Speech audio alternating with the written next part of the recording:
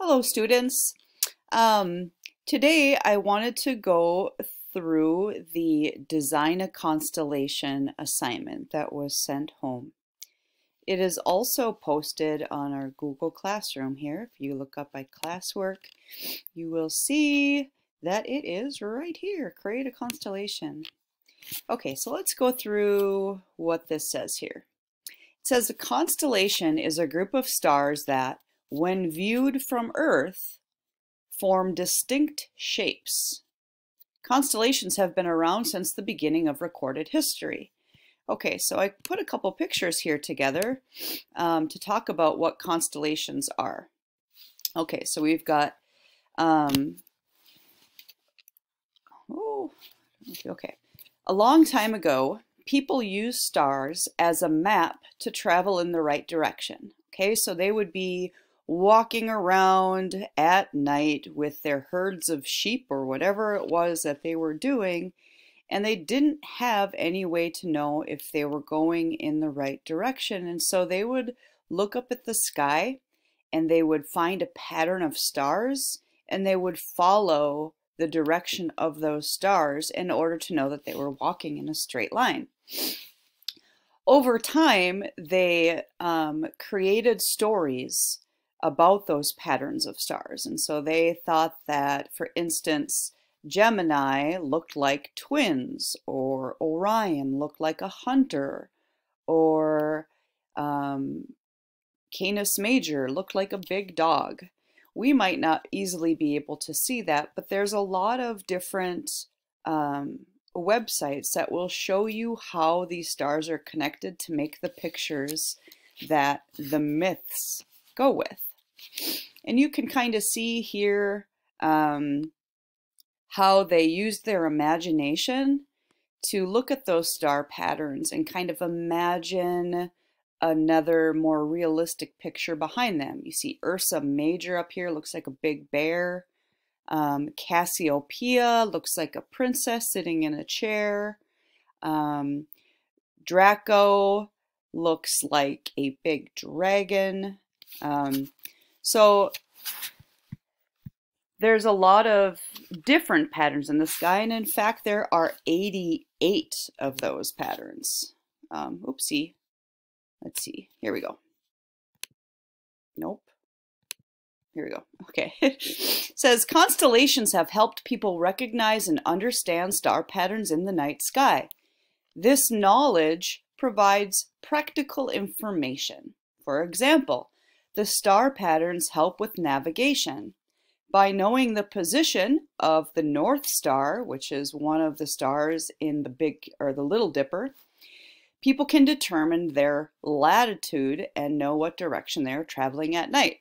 Obviously, looking at the stars for navigation doesn't work during the day. So a long time ago, before any technology, people would travel great distances only at night so they could use the stars. All constellations have names. People have named the constellations. The Ursa Major constellation, also called the Great Bear, is a well-known constellation. The 7 stars of the Big Dipper are part of the Ursa Major constellation. See if you can locate the Big Dipper at night.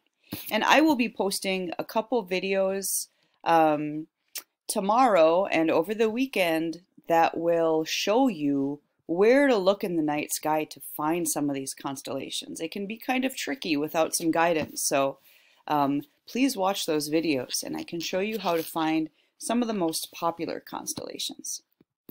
Constellations can be drawn. People have made representations of the constellations. Most of these have dots for stars and lines that connect the stars. And they together will show an outline of the figure that these people way back in the day thought looked like these pictures. Look at the representations of the Leo constellation. So this is what we would see in the sky. Obviously, we wouldn't see the lines. We would just see these dots as stars. And somehow, hundreds and hundreds of years ago, people thought that this shape looked like a lion. So they used their imagination and they drew out the lion behind it. Notice how They only used straight lines to connect the stars that they saw. Okay, so our assignment today is for you to use your imagination to create your own constellation. Think of something that you like or that is important to you. Think of how that could be shown as an item or a symbol. For example, if you enjoy hockey, you might use a hockey stick as a symbol. If you love music, you might use a music note. Okay, so you are going to just think today of what kind of constellation you want to create, and you're going to make note of that somewhere. Now, I want you to make a couple little drawings. It says draw an outline of your item. Add the dots and the lines. Okay, so you are going to take whatever symbol you thought of, and you're just going to make some simple dots that outline it and connect it with straight lines to show what your constellation would look like in the sky. And then over here, you are going to you're going to draw the dots and the lines over here, and you're going to draw a picture of what you were imagining right over here.